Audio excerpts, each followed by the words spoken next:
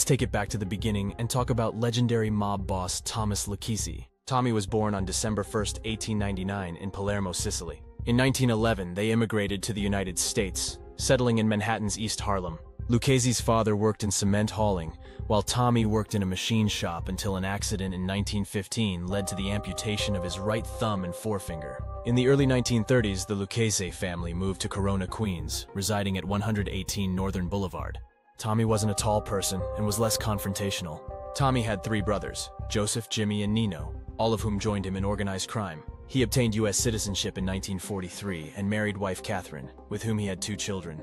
Following his accident, Lucchese became more involved with the 17th Street Gang, a group notorious for armed robberies and burglary, operating under the protection of Gaetano Tom Reyna, the boss of the Bronx East Harlem family. By 18, Lucchese established a window washing company in East Harlem, using intimidation tactics to secure business. He also frequented a political club in the area.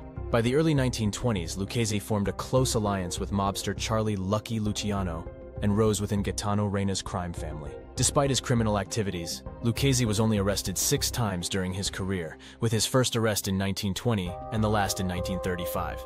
Remarkably, he never served a lengthy prison sentence. In 1920, Lucchese got arrested in Riverhead, Long Island for grand larceny involving a stolen car. During the booking process, a police officer noticed Lucchese's deformed hand and likened it to that of Mordecai Three-Finger Brown, a famous Major League Baseball pitcher. This led to Lucchese being dubbed Three-Finger Brown, a nickname he disliked. In January 1921, he was convicted of auto theft and sentenced to 3 years and 9 months in prison, serving 13 months at Sing Sing Correctional Facility before being paroled. Surprisingly, this was Lucchese's only conviction. Upon his release in 1923, Lucchese re-entered a world transformed by Prohibition. His associates, including Carlo Luciano, Frank Costello, and Meyer Lansky, had ventured into bootlegging, partnering with Jewish gangster Arnold the Brain Rothstein in the illegal alcohol trade. Lucchese encountered legal trouble once again, this time under the alias Thomas Ara, facing charges of receiving stolen goods. Then on July 18, 1928, he and his brother-in-law, Joseph Joe Palisades Rosado, were arrested for the murder of Luis Serrasuolo. However, these charges were later dismissed. Throughout his life, Lucchese faced 3 other arrests, in 1930 for murder, in 1931 for an investigation, and in 1935 for vagrancy. Remarkably, in all 3 instances, he was released and had all charges dropped. In early 1931, the Castellamarese War erupted between Joe Masseria and Salvatore Maranzano. Luciano struck a secret deal with Maranzano, agreeing to orchestrate Masseria's demise in exchange for control over Masseria's operations and becoming Maranzano's second-in-command. On April 15, 1931, Luciano arranged a meeting with Masseria at Nuova Villa Tamaro restaurant on Coney Island, where Masseria was assassinated during a card game. Allegedly, Vito Genovese, Albert Anastasia, Joe Adonis, and Benjamin Bugsy Siegel carried out the hit, with Ciro the Artichoke King Terranova as the getaway driver. Following Masseria's death, Luciano assumed control of Masseria's family, with Genovese as his underboss. However, Lucchese had warned Luciano of Maranzano's intention to eliminate him, prompting Luciano and Genovese to plot Maranzano's assassination. On September 10, 1931, Luciano, Genovese, and Frank Costello arranged a meeting with Maranzano, but instead sent 4 Jewish gangsters, unknown to Maranzano's men, to eliminate him. After Maranzano's murder, Luciano established the Commission as the governing body for organized crime, abandoning the old boss of all bosses structure. The Commission recognized 5 crime families, each with its territory and operations, with Luciano as the primus inter pares, or first among equals. In 1951, following the natural death of Galliano, Tommy Lucchese, who had served as underboss and de facto street boss for 2 decades, seamlessly assumed leadership, prompting the renaming of the family to the Lucchese crime family. He appointed Stefano LaSalle as underboss and Vincenzo Rao as consigliere. Additionally, Lucchese forged an alliance with Vito Genovese, underboss of the Luciano crime family, and Carlo Gambino, underboss of the Anastasia crime family, with the aim of eventually controlling the Commission. Lucchese earned a reputation as one of the most respected Cosa Nostra bosses of the post-war era, cultivating close ties with New York City politicians. He prioritized core mafia values of profitability, maintaining a low public profile, and evading criminal prosecution. Under his leadership, the Lucchese family became dominant in Manhattan's garment district and the associated trucking industry by securing control over crucial unions and trade associations. Throughout the 1950s, Lucchese was involved in a drug network alongside Santo Trafficante Jr., the boss of the Tampa crime family. This partnership stemmed from Lucchese's long-standing relationship with Trafficante Jr.'s father, Santo Trafficante Sr., whom Lucchese had mentored in Mafia traditions during the 1940s. Trafficante Jr. frequently dined with Lucchese in New York City, cementing their alliance. Tommy Lucchese became an American citizen in Newark, New Jersey. However, his citizenship faced scrutiny when, on November 17, 1952, U.S. Attorney General James P. McGranary initiated denaturalization proceedings against him. The government alleged that Lucchese had failed to disclose his complete arrest record during his citizenship application. In 1957, Lucchese and his associates sought to seize control of the Luciano and Anastasia crime families to gain dominance over the commission. This plan involved violent actions. On May 3, 1957, Vincent Gigante wounded Frank Costello, Luciano's street boss, prompting Costello's retirement and Vito Genovese's rise to power. Later, on October 25, 1957, Albert Anastasia was assassinated, leading to Carlo Gambino taking over the Anastasia family, later renamed Gambino. To legitimize his control over the Luciano family, Genovese convened a national mob meeting at the rural home of Joseph "Joe the Barber" Barbara in Appalachian, New York in 1957. However, on November 14, 1957, the New York State Police raided the gathering, arresting 61 fleeing gangsters. Lucchese managed to evade arrest as he had not arrived at Appalachian yet. Nonetheless, his consigliere Vincenzo Rao, along with Gambino, Genovese, and other mob leaders, were detained. Genovese's humiliation following the failed Appalachian meeting spurred a new alliance among Luciano, Costello, Lansky, Gambino, and Lucchese, leading to a plan to eliminate Genovese. 2 years later, this alliance facilitated Genovese's arrest on narcotics trafficking charges. He was convicted and imprisoned, ultimately dying in 1969. With Genovese out of the picture, Gambino assumed control over the commission with the support of the alliance. On April 8, 1958, the U.S. Supreme Court overturned the 1952 citizenship ruling against Lucchese due to a legal technicality. However, the very next day, U.S. Attorney General William P. Rogers initiated a fresh case against Lucchese. In 1963, Joseph Magliocco and Bonanno boss Joseph Bonanno devised a daring scheme to eliminate commission bosses Carlo Gambino, Lucchese, and Stefano Magaddino, along with Frank Di Simone, with the intention of seizing control of the Mafia Commission. Magliocco entrusted the murder contract to Joseph Colombo. However, Colombo, either out of fear for his own life or recognizing an opportunity for advancement, instead disclosed the plot to the commission. Upon learning of the plot, the commission realized that Bonanno was the true mastermind behind the scheme. Consequently, both Magliocco and Bonanno were summoned to provide an explanation. While Bonanno went into hiding in Montreal, Magliocco, visibly shaken, appeared before the commission and confessed to everything. As a result, he was fined $50,000 and forced into retirement. Tommy Lucchese died of a brain tumor. The funeral drew over 1,000 mourners, a diverse mix that included politicians, judges, police officers, racketeers, drug dealers, pimps, and hitmen. Undercover policemen were present, documenting the attendees. Remarkably, at the time of his death, Lucchese had managed to avoid spending a single day in prison for 44 years. Let's talk about legendary mobster Anthony Corallo, also known as Tony Ducks. In the 1920s, Corallo became associated with the 107th Street Gang in East Harlem, marking the beginning of his involvement in organized crime. His first encounter with the law occurred in 1929 at the age of 16 when he was arrested for grand larceny, although he managed to avoid conviction. By 1935, Corallo had transitioned into the Gagliano crime family, which eventually evolved into the Lucchese family. Under the wing of underboss Tommy Lucchese, Corallo was recruited to collaborate with mobster Johnny Dio, who led labor racketeering operations in the Manhattan Garment District. In 1941, Corallo faced another brush with the law when he was arrested for possession of a narcotics cache valued at $150,000. Subsequently, he was convicted of narcotics violations and served a 6-month sentence in the city jail on Rikers Island. In 1943, at a relatively young age, Corallo achieved the significant milestone of being appointed as a captain, gaining leadership of his own crew within the Lucchese family. Following this promotion, he relocated his operations from East Harlem to Queens. Alongside Johnny Dio, Corallo expanded his influence by gaining control over 5 local chapters of the International Brotherhood of Teamsters. Leveraging these paper locals, Corallo and Dio orchestrated advantageous deals with trucking companies while exploiting the rank-and-file chapter members for their own gain. From 1941 to 1960, Tony Corallo faced at least 12 arrests for various crimes. Yet remarkably, none of these cases progressed to trial. Tommy Lucchese, impressed by Corallo's uncanny ability to evade convictions, famously remarked, "Tony Ducks again,"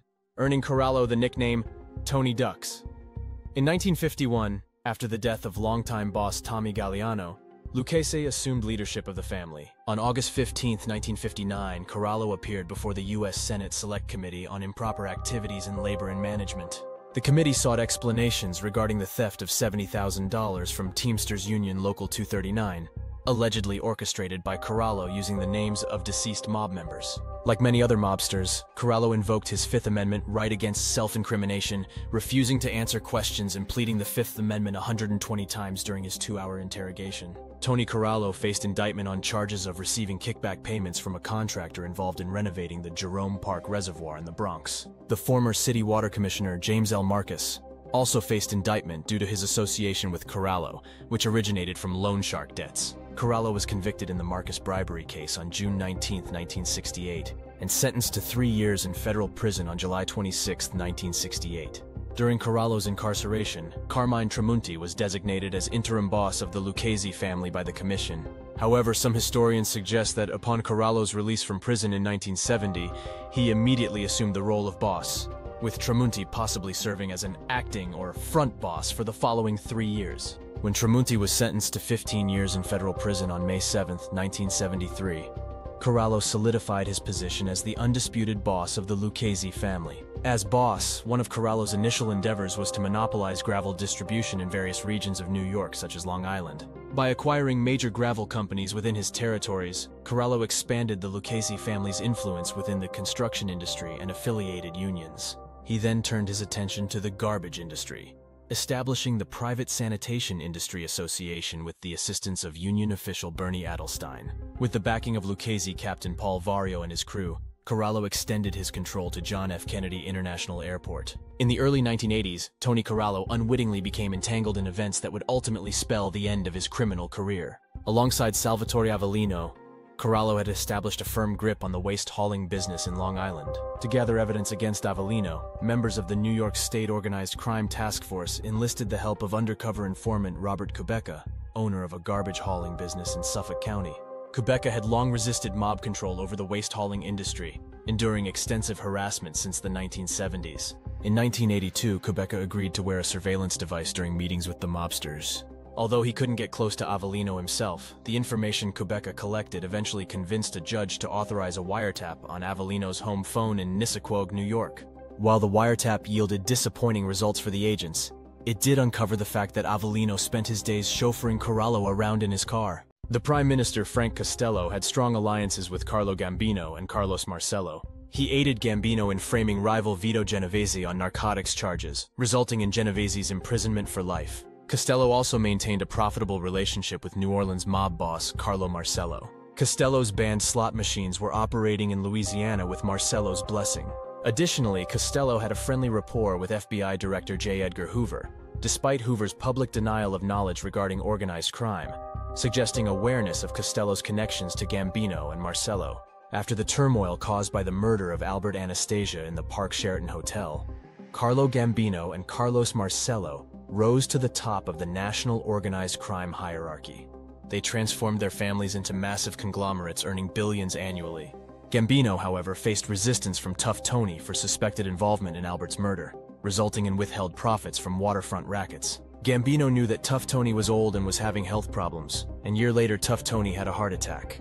Gambino eventually gained control over the highly profitable labor racketeering in New York. Federal investigators have concluded that Lucky Luciano, while in exile, facilitated Carlo Gambino's entry into significant heroin trafficking. Luciano recognized the rising demand for illicit drugs in America, envisioning it surpassing that for alcohol during Prohibition. He identified the potential for producing heroin from poppy seeds, which Sicily had been cultivating to a limited extent. Luciano devised a strategy to acquire poppy seeds from Turkey and process them into heroin in Sicily and pharmaceutical companies in northern Italy. Transporting the final product to the United States was regarded as the most straightforward aspect of the operation. Ordered by Luciano, Carlo Gambino embarked on a risky journey to Palermo in 1948 to discuss the importation of heroin from Sicily into the United States. This posed a danger to Gambino, an illegal alien liable for deportation. Discovery of his presence in Sicily could bar his return to the States. Traveling from New York to Canada with his brother Paul, Gambino then took a freighter from Toronto to Palermo, where he met Luciano as arranged, and agreed to aid in the heroin export to New York. Later, he appointed his underboss, Joseph Joe Banti Biondo, to oversee the heroin smuggling operation. Federal investigators assert that Gambino's heroin trade became his second most profitable endeavor after gambling, with cargo hijacking operations at the waterfront and Kennedy Airport. However, within Carlo Gambino's ever-growing empire, there existed numerous legitimate and illegal ventures. This included involvement in the garment district rackets, among others. By the 1960s, a staggering 70% of all clothing sold in the nation originated from a compact 7-block region in Midtown Manhattan. Immense wealth was being amassed and squandered within this bustling, chaotic hub of buzzing factories, frantic executives, crowded showrooms, and streets overwhelmed by double-parked tractor-trailer trucks, vans, and numerous hand-pushed racks of clothing. Carlo Gambino's son, Thomas, was married to Frances, the daughter of Tommy Lucchese. When Lucchese gained control of the Teamsters locals in the garment district, he appointed his son-in-law, Thomas Gambino, as a vice president of one of his trucking companies named Consolidated Carrier Corporation. With this strategic position, it was only a matter of time before Carlo expanded his influence over other trucking operations in the garment center. Thomas remained a powerful captain until he pleaded guilty to restraint of trade in a case brought against him by the Manhattan District Attorney in 1992. At that time, he owned the 6 largest trucking companies in the garment district and was estimated by the district attorney's office to possess a personal fortune of approximately $100 million. Carlo Gambino, a prominent figure by 1971, was characterized by his slender build and medium height, marked by a slight stoop in his walk. Despite his Sicilian heritage, he spoke English with a lisp, and his preferred Italian dialect was Sicilian, which was challenging for those from other regions to understand. Notably, he had a fondness for antique Sicilian poetry as his reading material of choice. Despite his affiliation with organized crime, Gambino was known for his soft-spoken and courteous manner, often described as kind, though he had some peculiar habits. One such habit was his constant nodding during conversations, leading to the nickname the Nodding Don. As he aged, his distinctive long nose became more prominent, overshadowing his thinning face, which was perpetually adorned with a sinister smile. Gambino's ascent to power was primarily fueled by his intellect rather than sheer physical force. He was known for his cleverness and strategic thinking, always considering all angles before making a move. This intellectual prowess was his most formidable weapon throughout his journey to dominance. Carlo Gambino rose to become one of the most powerful mafia bosses in New York. But until Lucky Luciano's passing in 1962, Luciano retained the title of boss of all bosses despite living in Italy. Luciano's freedom was granted by the government in 1946 as a reward for his efforts in ensuring the safety of naval vessels on the mob-controlled New York waterfront during World War II, as well as for his role in persuading the Mafia in Sicily to collaborate with the Allies during the invasion of Nazi-held Sicily in 1943. Following the war, Luciano was released from prison and deported to Italy. According to Luciano's autobiography, Meyer Lansky and Frank Costello organized grand farewell parties in his honor, with notable figures like Carlo Gambino, Albert Anastasia, and Tommy Lucchese among those who came aboard to bid him farewell. At the party, Luciano's was gifted $165,000 in cash. In October 1946, Lucky Luciano ordered a significant Cosa Nostra conference in Havana, consolidating the mob's control over all gambling casinos in Cuba and approving new smuggling routes for Sicilian heroin into the United States. The following year, in 1947, he authorized the murder of his longtime associate Bugsy Siegel at Siegel's Beverly Hills home, as retribution for financial losses incurred in Siegel's Las Vegas casino venture. Witnessing his friends, including Frank Costello, facing scrutiny during the Kefauver hearings in the early 1950s, deeply unsettled Luciano. He was consulted after an assassination attempt on Costello by Vincent the Chin Gigante, advising a meeting of the commission to address the matter. Luciano received news of Albert Anastasia's murder while in his penthouse apartment having dinner. Following the Appalachian meeting debacle, Carlo Gambino, now a family boss, journeyed to Naples to confer with Lucky Luciano regarding their next steps. Prior to this, Gambino had already sought counsel from Meyer Lansky and Frank Costello. Together, Gambino and Luciano devised a plan that successfully framed Vito Genovese. Genovese's imprisonment significantly increased the power of both Luciano and Gambino within the American Cosa Nostra. With Meyer Lansky alongside them, they effectively ran the organization without notable opposition. Regular communication and exchanges of messages and funds occurred between Gambino in New York and Luciano in Naples, illustrating their close collaboration. Despite their joint leadership, Luciano retained the final authority in resolving major disputes among the 5 families. In early 1966, Tommy Lucchese, the boss of the Lucchese crime family and a close ally of Carlo Gambino, was diagnosed with inoperable brain cancer, with a prognosis of 3 to 6 months to live. Lucchese's deteriorating health led to a Mafia meeting held at a restaurant in Queens on September 22, 1966, which included 13 mobsters, including 4 family bosses. As Lucchese's closest confidant, Carlo Gambino asserted a caretaker's role over the Lucchese crime family's interests, a position that was accepted by the other attendees. When Lucchese passed away in July 1967, Gambino promptly appointed Carmine Tramunti as a figurehead successor and began overseeing the family alongside his own. With control over both the Gambino and Lucchese families, and considerable influence over the Colombo family, whose boss, Joe Colombo, he had handpicked. Gambino's power within the New York Mafia grew significantly after Vito Genovese's death in prison. Gambino further consolidated his control by temporarily asserting himself as leader of the Genovese crime family. By 1970, Carlo Gambino had solidified his dominance within the New York underworld, emerging as the supreme figure in organized crime in the city. With strategic alliances, shrewd maneuvers, and astute leadership, Gambino had successfully expanded his influence and control over multiple crime families, solidifying his position as the most powerful figure in the criminal underworld of New York. In the early 1970s, a significant event occurred within the Gambino crime family when Carlo Gambino's nephew, 29-year-old Emmanuel Manny Gambino, was kidnapped by a group of Irish mobsters from Hell's Kitchen, called the Westies.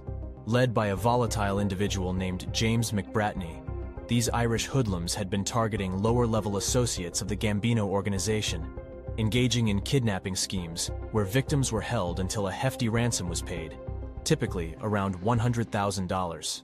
Negotiations for Manny Gambino's release stretched over several months, ultimately resulting in the ransom demand being reduced from $350,000 to $100,000, which was paid to McBratney. Carlo Gambino, who was already ailing at the time, anxiously awaited his nephew's safe return. However, tragedy struck in January 1973 when the police, acting on a tip, discovered Manny Gambino's body buried in a New Jersey dump. Let's take a look at another Genovese mobster, Joe Adonis. Adonis assumed the position as an enforcer for Frankie Yale in the 1920s, who oversaw several illicit enterprises in Brooklyn. Adonis had a brief brush with Al Capone, the future leader of the Chicago outfit and a Yale alumnus at this period. Charles Lucky Luciano took on the position of Giuseppe Joe the Boss Masseria's enforcer at the same time. Masseria became entangled in a brutal conflict known as the Castellamarese War against his rival Salvatore Maranzano, who represented Sicilian clans primarily hailing from Castellammare del Golfo, Sicily. As the war escalated, both sides began recruiting more members. By 1930, Adonis had aligned himself with the Masseria faction. As the tide turned against Masseria, Luciano covertly reached out to Maranzano, considering a switch in allegiance. When Masseria got wind of Luciano's intended betrayal, he approached Adonis with a plan to eliminate Luciano. However, Adonis chose to warn Luciano about the impending assassination plot instead. Adonis allegedly participated in the murder of Masseria on April 15, 1931. At a cafe in Brooklyn's Coney Island, Luciano set up a meeting between Masseria and himself. Luciano briefly excused himself from the meeting and left the eating room. Adonis, Vito Genovese, Albert Anastasia, and Bugsy Siegel took advantage of the situation to storm the restaurant and shoot Masseria. Despite the incident, no one was ever formally accused in relation to Masseria's death. The conflict came to an end with Masseria's defeat, and Maranzano became the victor. Maranzano organized the Italian-American criminal organizations into the 5 families in order to avoid future confrontations, and he dubbed himself Boss of All Bosses. Luciano and his supporters, however, became unhappy with Maranzano's consolidation of power. When Luciano learned that Maranzano intended to have him killed, he took preventive action. In his Manhattan office on September 10, 1931, Maranzano was ambushed and killed by a group of armed men. Adonis and Luciano quickly established control over bootlegging operations in Broadway and Midtown Manhattan. At its peak, their enterprise raked in a staggering $12 million within a year and employed around 100 workers. Adonis expanded his ventures by acquiring car dealerships in New Jersey. At these dealerships, customers purchasing vehicles were coerced into obtaining protection insurance through intimidation by the salesman. Adonis diversified further into the distribution of cigarettes, amassing hundreds of vending machines stocked with stolen tobacco products. The nerve center of his criminal activities was Joe's Italian Kitchen, a restaurant he owned in Brooklyn. By 1932, Adonis had emerged as a prominent criminal force in Brooklyn. Despite his accumulated wealth, he still engaged in jewelry heists, harking back to his earlier days as a street-level criminal. Isidore Juffe and Isaac Wapinski were abducted and brutally attacked in Brooklyn in 1932, according to rumors of Adonis. In 1931, Adonis had first provided financial assistance to these people, so they could make investments. But in 1932, he planned their kidnapping because he felt he should have a larger portion of the earnings. Adonis freed Juffe and Wapinski after a $5,000 ransom was paid after holding them kidnapped for 2 days. Tragically, Wapinski went away a month after the attack due to internal traumas he had received. Adonis extended his influence by enlisting the support of politicians and high-ranking police officials, who were added to his payroll. Through his political connections, Adonis exerted his sway to aid members of the Luciano crime family, including figures like Luciano and Genovese, as well as associates such as Meyer Lansky and Louis Lepke Buchalter, who led the notorious Murder Inc., serving as a member of the syndicate board. Adonis, alongside Buchalter, potentially played a role in assigning murder contracts to the infamous Murder Inc., an enforcement arm of organized crime. Charles Lucky Luciano received a 30-year prison sentence after being found guilty of pandering in 1936. The family was run by Vito Genovese, the underboss, until he fled to Italy in 1937 to avoid being charged with a murder. This led Luciano to name Adonis's close friend Frank Costello as head of the Luciano family, while Adonis gained control of the syndicate. On April 27, 1940, Adonis was indicted in Brooklyn for the 1932 Juffe-Wapinski kidnapping, extortion, and assault case. However, the prosecutor later requested dismissal due to insufficient evidence on February 24, 1941. During the 1940s, Adonis transferred his gambling operations to New Jersey, driven by New York City Mayor Fiorello LaGuardia's crackdown on illegal gambling. Adonis relocated his family to a lavish residence in Fort Lee, New Jersey. He established a casino in Lodi, New Jersey, providing transportation from New York City. Additionally, Adonis partnered with Meyer Lansky to run an illicit casino in Hallandale Beach, Florida. Luciano's goal was to re-establish Mafia control through the Havana Conference in Cuba, which was held in December 1946, after his expulsion to Italy on February 10, 1946. Both Adonis and Luciano, who were in attendance at the conference, intended to use Cuba as a base to expand their operations. Luciano's ally Adonis consented to give him control over the syndicate. When Luciano's presence in Havana became known, the US administration stepped in and exerted pressure on Cuba to expel him. Luciano was expelled from Cuba and sent back to Italy on February 24, 1947. Adonis found himself in the spotlight on December 12, 1950, when he was summoned before the U.S. Senate Kefauver Commission on Organized Crime. He consistently invoked his Fifth Amendment right against self-incrimination, avoiding contempt charges but gaining unwelcome national notoriety as a mob figure. In late May 1951, Adonis and his associates entered no-contest pleas in relation to operating gambling establishments in Lodi and Fort Lee, New Jersey. As a consequence, Adonis received a 2 to 3 year state prison sentence in Hackensack, New Jersey on May 28, 1951. Okay, that's it for now. Thanks for watching. Don't forget to like and subscribe for more character breakdowns and analysis of your favorite gangsters. See you in the next one!